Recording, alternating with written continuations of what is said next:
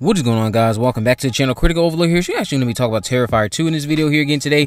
So, not too long ago, even less than a day at this point, Damien Leone, who we know is responsible for Terrifier, he put out this announcement on his Instagram story to announce that Terrifier 2's official full-length trailer and release info will premiere on his YouTube channel, and to please make sure you subscribe. I don't know when this announcement is actually going to come. As of this video being posted, this could happen tonight. He posted this again less than a day ago. It could happen, I would imagine, sometime this week, and we're gonna have some official look at Art the Clown back in action in Terrifier 2, and we're going to be seeing we're going to get an idea of where it's going to be released on, I guess, if that's a streaming platform still, because that's what he has made clear in the past, stating that he hopes to have it out on a streaming platform later this October, or this Halloween season, I would say. So we'll see if that's the case. I think it's actually going to be landing on Shudder. I do think that. Maybe it has some type of limited theatrical release. I know a lot of people would love that too, but it seems like it would land on a streaming platform as they hoped, and it seems like, to me anyway, that the best fit for that would be Shudder. I know people have said, oh, what about Netflix? Netflix is just Netflix, I don't think, had any actual ties to that movie, other than, of course, I think when it landed on Netflix as a streaming option, that's when a lot of the popularity started to kick in and pick up, and you know, people started clamoring for more Art the Clown, and that's what brought us all the way to this. I don't think Netflix in and of itself actually had a relationship going on with this production, or All Hallows Eve for that matter, but we'll see what ends up happening later this week. We know this movie is supposed to be following Art the Clown resurrected. Two people, of course, are going to be trying to take him down when he starts trying to attack them, and whoever else is in his way. He's going to be returning to the same location from the original movie. We know Victoria is going to be back, and the same actress is back playing her. We saw the new updated makeup that went into that. Art the Clown, again, for me, has just been a breath of fresh air in terms of horror characters that are out there. I feel like there is a lot of missed opportunities that have come and gone with a lot of horror icons. So, like, two of the biggest ones that come to mind right now, for starters, I'll start with the Creeper. Biggest missed opportunity, I would say, in the past 20 years, due to all the tarnished legacy that exists around that because of who unfortunately brought it to life. And then you have Bagul, who was the entity in Sinister, who seemed like we were going to be getting a lot of cool content based off of the potential that was present there. But then, of course, the sequel came and that was a flop. So then that's like two of the biggest missed opportunities in recent memory for me, I would say, in terms of creating horror icons that could go on to have some of the most iconic franchises. Not to say that the Creeper in and of himself doesn't, of course, have that cult following that considers it an icon, but it's still a missed opportunity, considering what you had established in those first two movies, and the fact that, again, it unfortunately is just riddled with a lot of controversy because of who brought that monster to life. So when it comes to Art the Clown, I see a lot of potential there. I've talked about this in my last video, which I released like a week ago at this point, where I talked about how I saw a lot of potential with this character. I think that for the most part, that first movie, I love it.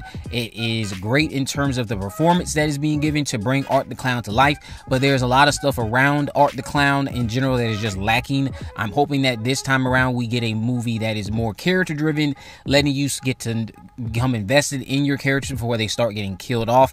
He has talked about the fact, Damien that being, has talked about in the fact that the runtime for this movie could very well be over 2 hours long, so that's plenty of time to develop some characters before they start getting hacked off by Art the Clown.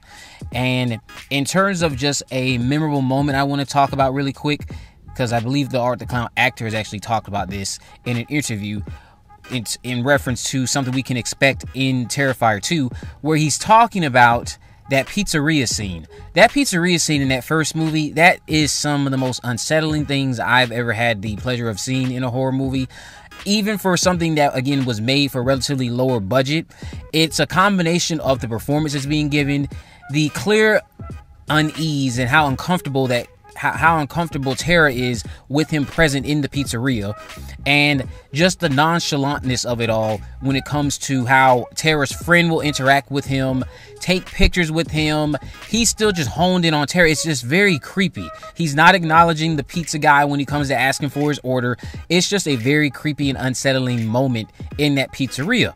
So very unnerving, very bone chilling, in the sense that you yourself, as the longer he stares at her, you're just as uncomfortable as she is. Almost as if you're forgetting that he is staring at her, but you're starting to feel like he's staring right at you. So I hope we get something like that in Terrifier 2 that just has you feeling very uncomfortable with this character's presence. And it seems like that's what we will get. He did kind of again hint at this in a previous interview from what I'm recalling.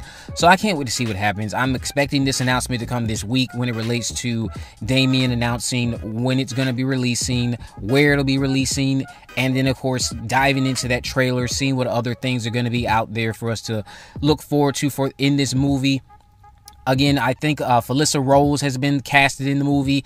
So all you Sleepaway Camp fans out there, I know a lot that will be a big reason for you to go out there and see that movie because of that. See how she factors in, see what her role is, and see if she gets a cool death sequence in the movie, of course, too. Or see, maybe let's just throw this out there, maybe Art the Clown has an accomplice. Maybe he finds love. But Damien Leone again made this announcement not too long ago, less than a day ago, talking about that, an announcement for the release date, I guess, and just not release date, but release info, which could include, of course, revealing the release date, where it's going to be released on, if it is indeed going to that streaming platform that he has again talked about in the past, and we'll get that official trailer all on his YouTube channel, which I'm predicting will be in the coming week ahead, sometime this week during Monday through Friday. Of course, he could drop it on Saturday, but he, again, could drop it tonight. Never know. Just throwing it out there. I can't wait for Terrifier 2. I know a lot of you can't wait for Terrifier 2. What is your favorite moment from that original movie? What do you want to see going into this new movie? Do you want to see more Terrifier movies after this second one? Based off the basis that the first one was that good, do you want to see more after Terrifier 2? Not off the basis that you have seen the second one, but for now, because I know that could change after seeing the second movie. You can say, yeah, I don't want it anymore. But as of now, would you like to see Art the Clown kind of grow into this icon? Because I think there's a chance for it to do that. I feel like we need somebody who is fresh and different from all of these OGs coming back in their shining moments. Have something new come into play. But let me know what you guys think about that down in the comment section below. If you haven't already, of course, make sure you subscribe. Turn on post notifications so you never miss a video. In the description, I have links to my social media accounts on Facebook, Twitter, and Instagram. You can message me there, of course, to let me know any movies, news, or reviews you'd like me to cover in the future. And with all that in mind, guys, I will see you in the next video.